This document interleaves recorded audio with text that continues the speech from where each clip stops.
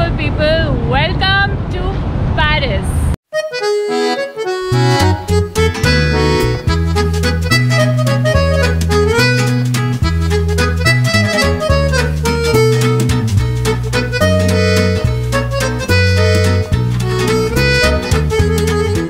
Hi guys, my name is Shubhra and welcome back to my channel.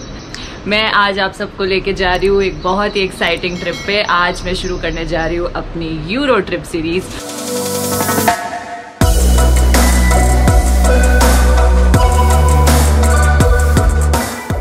So friends, trip की शुरुआत हो गई है और मैं अभी खड़ी हूँ दिल्ली एयरपोर्ट पे। हमने सिक्योरिटी और इमिग्रेशन कर लिया है and we are just awaiting for a flight to fly. बहुत एक्साइटमेंट हो रहा है, like after 4 years I'm traveling abroad. That too we are going on so many beautiful locations that you will see and visit with me. So stay tuned and keep watching the vlog till the end.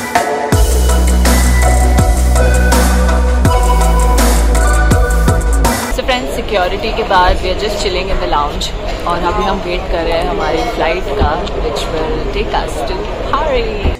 Now you must be wondering, what is so special about airport lounges? Well, airport lounges have comfortable chairs for you to work or wait for your flights. The best part is that they have unlimited food and drinks which you can refill many times. Hence it saves a lot of money on food and your wait time becomes comfortable. So guys, Delhi airport पे अभी post COVID times में सारे lounges accessible नहीं हैं, only 2 ही lounges accessible हैं और इसी वजह से यहाँ पे अगर आप जल्दी आएंगे so you'll have a good time. And if you need some more details like how to get access to these lounges, drop a comment in the below section.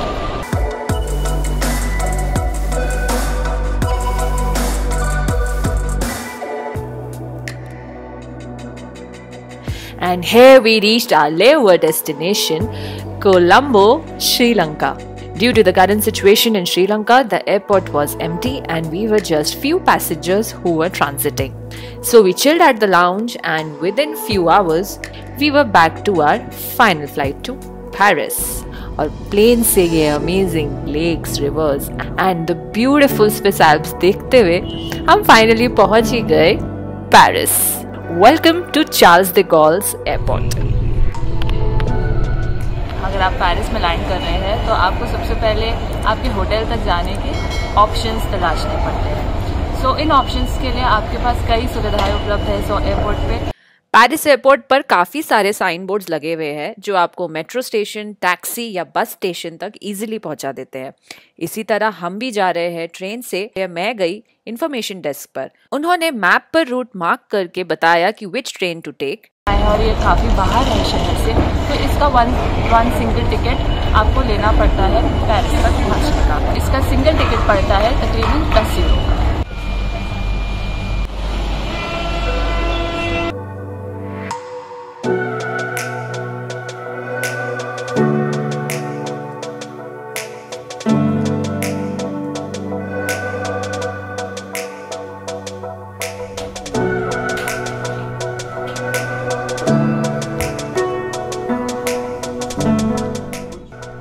And after freshening up, it was time to finally explore Paris. Metro का scene यहाँ पे काफ़ी stable है, बहुत अच्छा और comfortable scene है यहाँ पे हर कोई आई गेस मेट्रो से ही ट्रैवल करता है। हमने भी यहाँ पे डे पास लिया है क्योंकि हम पेरिस 3 दिन के लिए हैं, तो हमने 3 दिन का पास लिया है और अभी हम आज का पहला डेस्टिनेशन जा रहे हैं, arc the Triumph. Very conveniently, we reached from our hotel till here in just 30 minutes. If you wish to understand how to take day buses, there are many ticket vending machines here where following this process, you can take the tickets easily.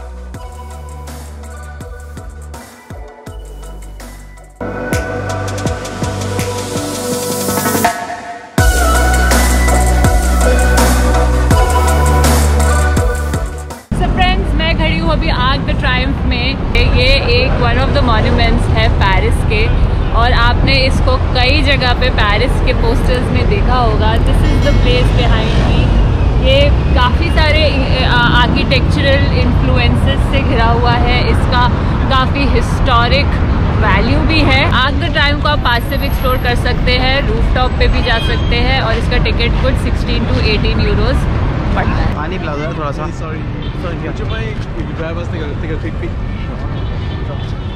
after this touristy photography session, we decided to walk in the area. क्योंकि किसी भी शहर को करीब से देखना है तो पैदल चलना चाहिए.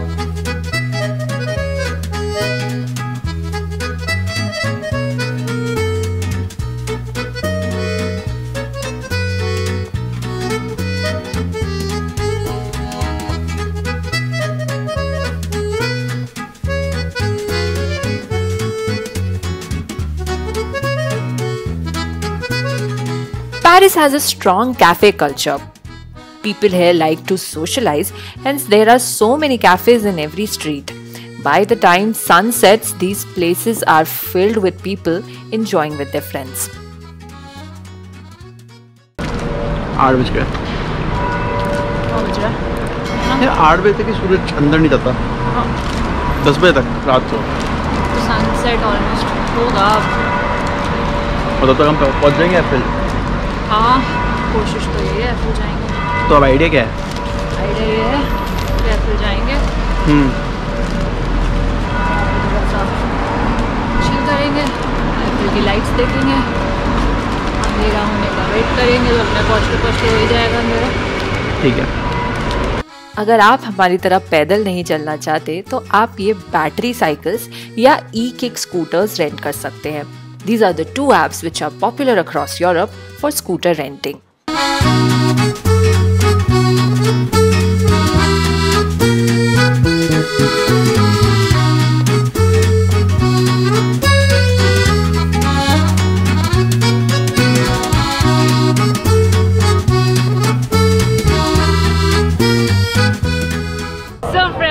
आर्क द ट्रायम्फ और थोड़ा सा पेरिस को एक्सप्लोर करके ऑन रोड हम पहुंच गए हैं the iconic, the beautiful, the mesmerising Eiffel tower. As you can see behind me, मैं आईफिल पे खड़ी हूँ. अभी रात का 9 बज रहा है. I think sun is about to set. And जो ये पूरा इन्वायरमेंट है अभी आईफिल को एक्सपीरियंस करने का, वो बहुत ही खूबसूरत है. So check it out.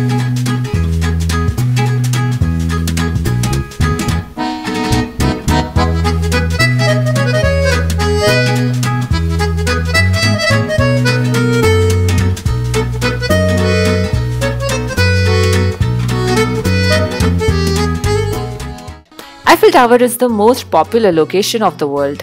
और जाहिर सी बात है यहाँ पर जमकर भीड़ भी आती है. पेरिस का ये एक मेजर अट्रैक्शन है और यहाँ पर हर जगह से लोग रोज आते हैं just to have a little peek of this tower. Naturally, this place is filled with activities, cameras and lot of craziness. जगह खूबसूरत है. तुमने तो सिग्नल छोड़ दिया तुमने खूबसूरत जगह चक्कर में.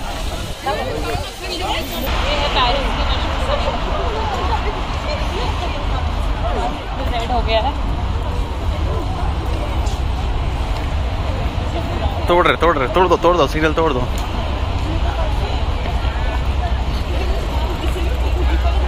ओह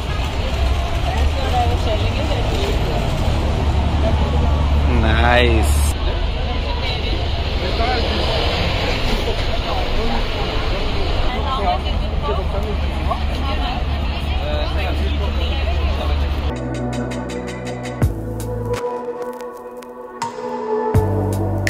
As the night is approaching, we are getting a little closer to have one last experience for the night.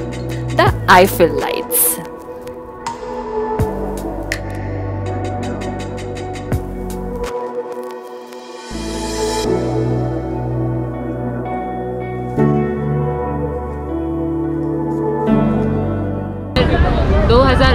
में मैं इस जगह को एक्सपीरियंस करने आई थी और यहाँ की जो एकदम यंग वाइब है उसने बस इट जस्ट मेस्मराइज मी. और यहाँ का एक पर्टिकुलर बहुत ही खूबसूरत एक्सपीरियंस है लाइट्स का जो मैंने तब एक्सपीरियंस किया था और आज हम उसी को दोबारा देखने आए.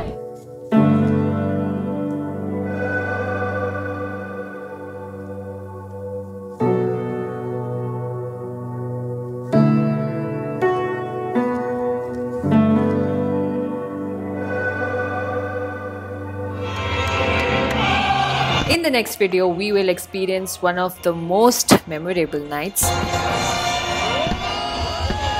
So be excited for the next vlog. Till then, please like the video, share it with your friends and subscribe to the channel. I will see you in my next video. Thank you so much for watching. Bye.